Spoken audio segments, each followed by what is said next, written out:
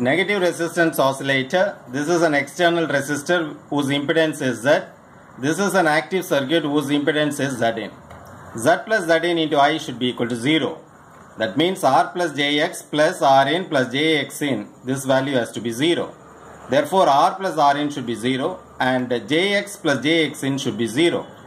So Rin will give you minus R. Usually this external resonator R is greater than 0.